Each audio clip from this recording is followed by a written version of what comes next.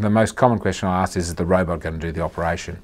And then I have to explain that no, the robot doesn't do the operation, I'm still going to do the operation, but it's going to direct me to do the operation as precisely as I possibly can.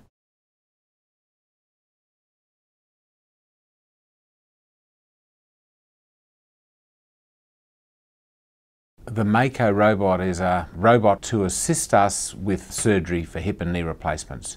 The idea of the Mako robot is simply that you can do the surgery as accurately as you possibly can.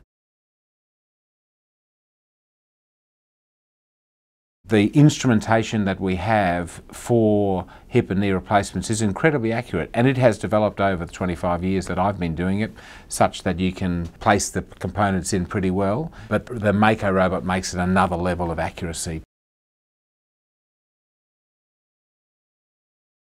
You basically do a CT scan, which is a highly computerized scan of the patient's hip joint or the knee joint, which are the two joints to which we replace. Those images then create a digital model of that person's joint. We then open up the knee joint or the hip joint, and then we scan the surfaces of the joint so that the computer can recognize, now I know exactly where that person's joint is in 3 dimensions.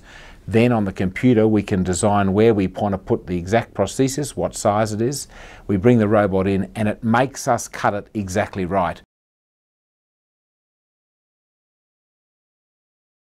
The primary reason you need a hip or a knee replacement is pain.